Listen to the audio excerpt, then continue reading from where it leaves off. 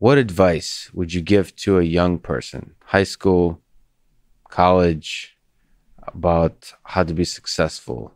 You've done a lot of incredible things in the past decade. So maybe you have some There's something. There might be something. There might be something.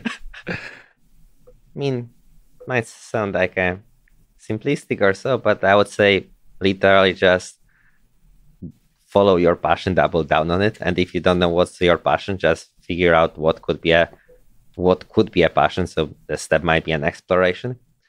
When I was in elementary school, was math and chemistry. And I remember for some time I gave up on math because my school teacher, she told me that I'm dumb. And I guess maybe an advice would be just ignore people if they tell you that you're dumb. You're dumb. You mentioned something offline about chemistry and explosives. What was that about? So let's see. So a story goes like that. I got into chemistry. Maybe I was like a second grade of my elementary school, third grade. I started going to chemistry classes.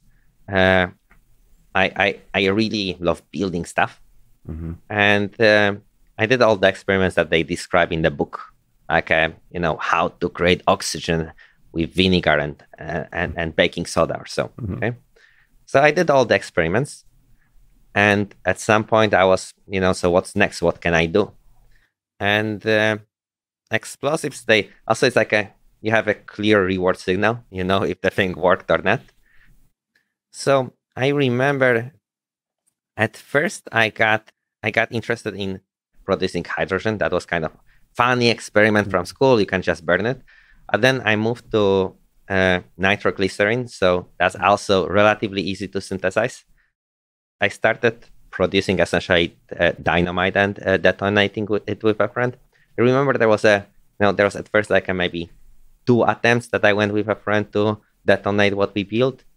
And it didn't work out. And like a third time, he was like, it won't work. Like, let's don't waste time. And I was carrying this, the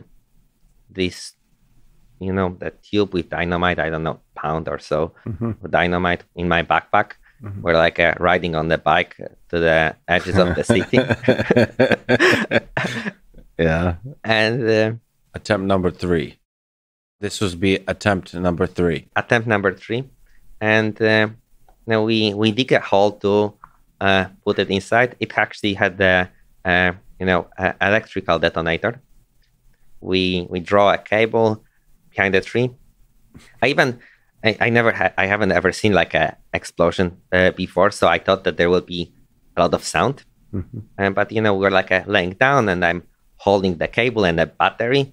At some point, we kind of like a 3-to-1, and I just connected it, and it felt like the ground shaked. It was like more like a sound, and then the soil started kind of lifting up and started falling on us. Yeah.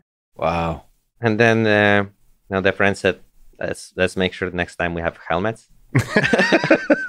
But it's also, kind of, I'm happy that nothing happened to me. Yeah. It could have been the case that I lost a limb or so. Yeah, but that's childhood of an engineering mind with a strong reward signal of an explosion. I love it. There's some aspect of chemists, the chemists I know, like my dad with plasma chemistry, plasma physics. He was very much into explosives too. It's a worrying quality of people that work in chemistry that they love. I think it is that exactly is the strong signal that the thing worked. There is no doubt. There's no doubt. There's some magic. It's almost like a reminder that physics works, that chemistry works. It's cool. It's almost like a little glimpse at nature that you yourself engineer. That's why I really like artificial intelligence, especially robotics, is you create a little piece of nature. And in some sense, even for me with explosives, the motivation was creation rather than destruction. Yes, exactly.